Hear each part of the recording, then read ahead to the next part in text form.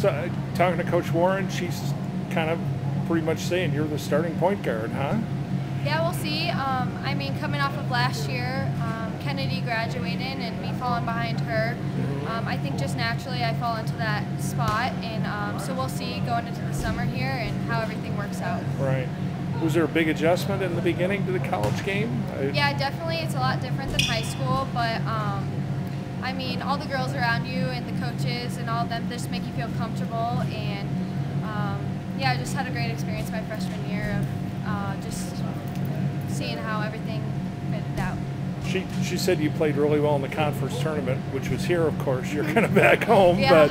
but was it that at the point of the year where you're really kind of catching on to things and really starting yeah, to feel? definitely. It was more comfortable being back here, and just at that point of the season, you kind of have a whole year under your belt, and so I think we really grew as a team, and that showed here in the conference tournament, and just having a chance to show that at the end of the year, going into next year, was really big for us.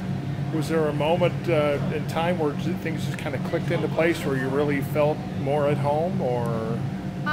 I mean, there was definitely games throughout the season that were better than others, but like I said at the tournament against Missouri State, I think that game really showed for me. I just felt really comfortable in just having that year under my belt going into that game, and yeah. All right.